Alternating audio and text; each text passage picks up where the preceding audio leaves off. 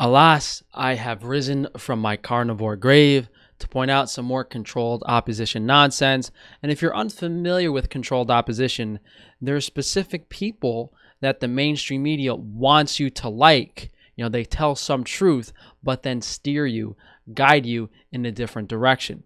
A very crude example of this is Republican versus Democrat. They want you to pick a side when in reality, they're both lying to you, and whatever was going to happen happens regardless of who you vote for.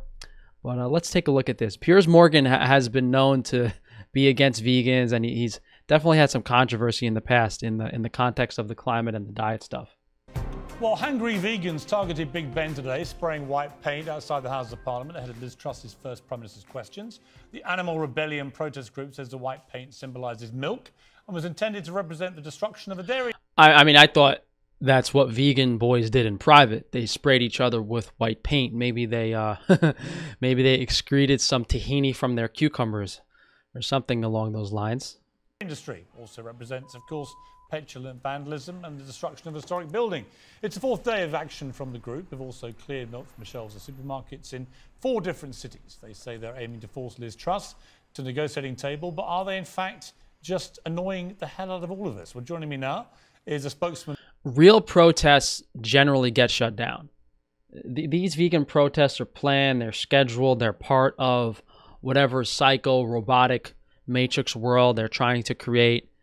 These people are allowed to protest. If this was legitimate, if they were actually vandalizing this stuff, they would be arrested on the spot.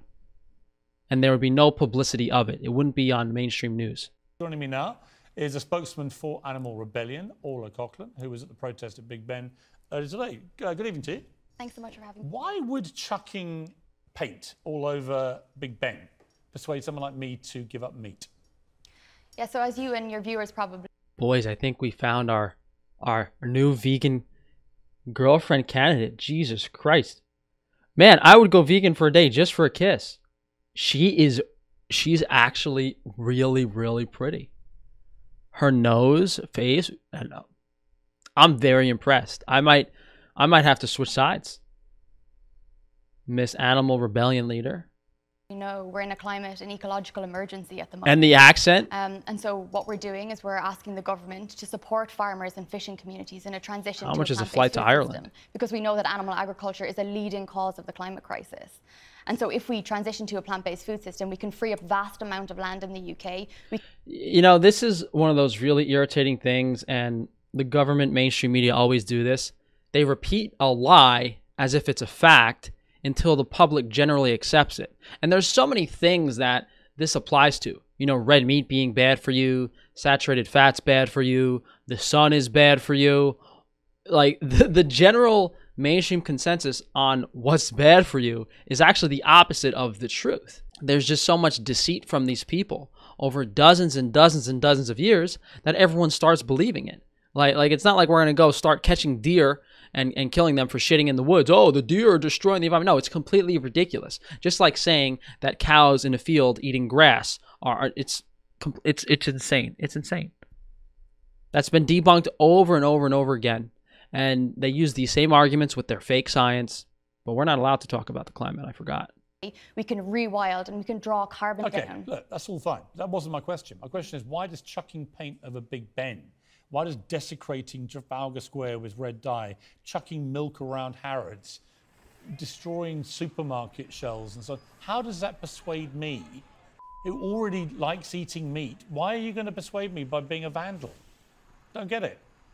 Yeah, I think we're in an incredibly difficult position at the moment because we've been... Why are you making it any easier? Because we've been trying to talk about these things now for a very long time. And so we're at a point where we need to escalate protest so we can... And people don't care because you're wrong. You've been protesting. You've been having stinky vegan festivals, which I should go to, by the way. They'll probably crucify me. Gain more media attention on the subject, and I don't know anyone you persuade. I haven't heard anyone go, you know what, I was a meat eater and I saw Big Ben being desecrated, this great monument of this country, and I thought, I know what I'll do. I'm going to go and give up meat and start eating gruel. I haven't heard a single human being say that. Why would they? I think the purpose of protest is not necessarily to win over people. It's to bring these... To annoy us? To bring these important conversations to the table. Yeah, but we know the conversation. You're a vegan, right? I'm a meat eater. Why can't we just both live happily in each other's orbit? Why can't you let me just get on with eating meat and you eat your gruel and we'll all go home happy? Because we know animal farming and fishing are a leading cause of the climate crisis. And we know having a strictly vegan diet is bad for you as well. Well, that's not true. A lot of science says it's bad for you. That's not true. It is true. Oh. It's so ridiculous. It's so stupid. The main reason they don't want people eating meat is because when you have the animal protein in your diet, you're getting B vitamins, you're getting cholesterol, you're not going to get as sick. You're not going to be as weak. Your brain's still going to function. The less meat in the person's diet, the easier they are to control. And they need an excuse to remove meat from the diet. You know, I mean, the elite are psycho enough, they would probably have no problem telling you straight up that, yeah, we're going to restrict your meat consumption so we can control you easier. I wouldn't be surprised if they're going to do that at some point, but at the moment, they're using this climate stuff as an excuse to do that. What do you eat? I eat... do you eat almonds? Do you drink almond milk? Eat almonds? I think you're digressing from I'm just asking a question. the big issue. I'm just curious what you eat. Do you eat almonds? I'm here to talk about the climate crisis. Answer my question. Do you eat almonds or drink almond milk? 30 million people in Do Pakistan you drink almond milk? have been affected Do you by drink almond milk? severe floods. She's like a robot, you know? She's out of touch with reality. She doesn't realize like what she looks like a crazy psycho lady sticking to her script. You know, no personability whatsoever. Can't have a normal conversation and respond to what he's asking. You drink almond milk? I drink plant-based milk. You do.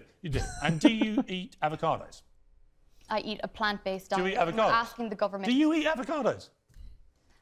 Yes?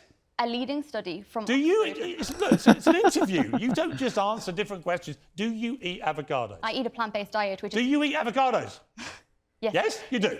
Great. Do you know how Flown in avocados straight and from almonds Mexico. get made? Absolutely. You do. Yes. So you realise that in California, every year, for 6 weeks, they fly in billions of bees to create your almonds and avocados. And in that process, several billion bees get murdered. This is a bee. This is hilarious. This is hilarious. We actually did a video on this. I think it was titled like "Vegans Love Bugs" or something.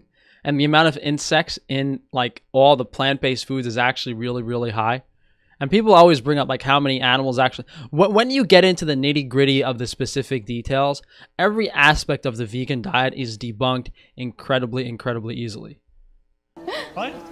That's a bee. That last time I checked, is a living animal. Billions. They don't care about bugs. They only like dogs and cats. They're cute, cuddly animal lovers. In between smashing up our buildings so that you can have your almonds and your avocado. And I say to you, why don't you care about the little guys? Can I say that It's total hypocrisy, isn't it? You don't care about bees being murdered? Will you let me speak, Piers? Huh? Will you let me speak? I'd Why really are you like to laughing? It's not funny. I'd like to respond. Bees getting slaughtered and you giggling away like it doesn't matter whilst destroying buildings because you she's broken her composure. Care so much about animals. You don't care about the little guys, do you? I'm laughing because I'd like to answer your question, and I've been brought on the show to answer your question, so I'd really appreciate being allowed to answer. You're never going to persuade me because I think you're a hypocrite, like a lot of vegans I've met. You can all be as hangry as you like and not have meat. I don't believe in the science of a strictly vegan diet. If vegan diets worked, a lot of animals wouldn't eat other animals. Do you believe in the climate crisis? Yes. Well, the animal agriculture, farming and fishing is a leading cause of the climate crisis. You know what's also a leading cause of climate crisis? Planes which carry vast amounts of your avocados and your almonds from California and fly them thousands of miles to your table here in your vegan cafes. Actually, and then they also go in trucks. And that is an environmental hazard too. So you know, if she's vegan, she still looks pretty good, you know? She has a full set of teeth, still pretty, her soft tissue in her face is good. But a few more years of the diet, and you know, you'll notice the negative changes in her soft tissue and skeletal structure. And the same could be said the opposite too. You know, if she was eating meat, if she was on a healthy diet, her face would be a lot fuller, her lips maybe a little fuller, not as sunk and drawn.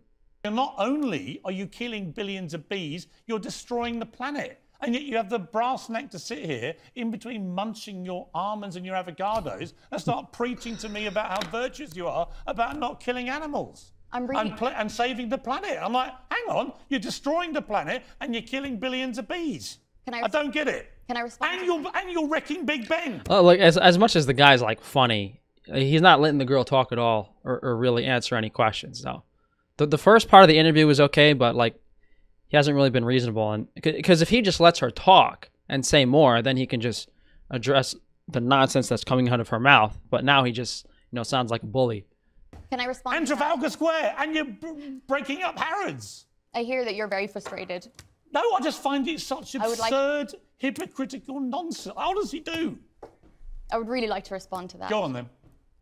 So see how like passive, and she just sits there and takes it. This grown man yelling at her. He's screaming at her for minutes straight, and she's sitting there like, "Can I please respond? Can I please respond?" No, you should be sitting there. Hasn't the vegan diet messed up your hormones enough to give you some extra testosterone? To scream back at him? Like, come on. Have a spine, have a backbone. A leading study from Oxford, which is the most comprehensive study on food and the climate that has ever been done before. The appeal to authority animal nonsense. Products, that's farming, animals and You think if I go up to her and tell her, like I found a study that blonde Irish vegan girls that kiss Frank Tufano live 10 years longer, it's a leading study. You think if I said that to her, she'd go on a date with me? Fishing. At the hopes of kissing me? The leading cause. Is a bee an animal? It surpasses, I'm not finished, sorry. It surpasses. Ola, is a bee an animal? It surpasses. Is a bee an animal? Piers, can I? Is a bee an animal? We don't like bugs. It they don't like bugs. Ola, is the a roaches. Plant-based Is options. a bee? The Is one of music these is so things an stupid. animal? Of course, a bee is an animal. If a bee's an animal, why are you slaughtering them? Why are you not talking about the most important issue that is facing our planet? Because it's She's getting upset. It's isn't not it? hypocrisy. I meet so many vegans Studies from Oxford. who devour avocados and almonds and don't seem to realise it involves the slaughter of billions of bees. Both almonds and avocados are less damaging to the planet. It would have been way better, and I don't mind if he copies this idea. It would have been way better if he did like a spin-off of like deer getting ground up in combines and tractors and started putting like Bambi music and pictures of cute little deer. I think that would have had more of like, yeah, bees are like kind of cute, but they're still a little creepy and they sting people, so people don't like them. But if he did this with like a baby deer and really got into it, like mutilating baby deer corpses, dead baby deer, that would have been hard. That would have been a good one. They're less damaging. And what about how they get flown here from California? What about how they get trucked across Europe? That study in Oxford, that is exactly what it is about. No, anyway, look, I'm starving, and you're not going to persuade me. And my response to you destroying all these things is to have a Big Mac. Because you know what? It's a free country, it's a democracy, and I'm allowed to eat meat, and I'm certainly allowed to eat meat when someone who kills bees to feed their avocado habit minds. What we're asking is for the government to support farmers. I did actually have some McDonald's when I was on doing the best burger reviews. And if you drink water kefir and have water kefir grains with your fast food, it's not too horrible. But this is what I mean by controlled opposition. The guy makes the vegan diet look stupid and discredits her, but then he takes a bite out of a Big Mac, which is, if anything, just as poisonous and horrible for you as a vegan diet. I mean, at least there's some animal protein in there, a semblance of B vitamins, as you might say. But going the feedlot, commercial, garbage, junk food, American diet, that's not the solution. And that's kind of the attitude that a lot of these people have. It's almost like a Southern hick thing, like where they just eat crappy meat and drink beer all day. But I guess it's better than being a fairy boy vegan. Anyway, guys, I got to start going to these vegan festivals or vegan events again. Even if my life is somewhat at risk, someone swings a giant vegetable at me, I'm going to have a ring with me and be ready to propose. Because if there's any chance of me meeting this lovely blonde Irish girl, I'm willing to sacrifice some things. I'm willing to sacrifice some things, to say the least. Anyway, it was nice to see a pretty vegan for once, and this was kind of entertaining, kind of funny, but it's just a really unproductive conversation where she brings up like half of a point, and he just brings up like two dumb jokes against it, and it's not a real conversation. There's no honesty and integrity to it, but there will never be, because all of those vegan arguments have been debunked over and over and over again. It's just the script they stick to that apparently is cunning and deceiving enough to get the majority of the cute and cuddly animal lovers, the naive people, the lower IQ people to follow a vegan diet. So if you guys would like to support me and actually being able to reproduce with more than one sperm cell inside your testicles at once, you can check out frank-stefano.com. As usual, guys, please drop a like on the video, leave a comment down below, subscribe so that YouTube can unsubscribe you next week, and be sure to check that notification bell so they don't notify you of my videos. As I said, guys, frank-stefano.com. We just got the glands available on frankie'sarrangemeat.com, so be sure to take a quick look at that. Everything's in stock for the most part on Frankie's Arranged Foods, so you guys can take a look at all those businesses for some interesting products. I'll see you guys for the next video.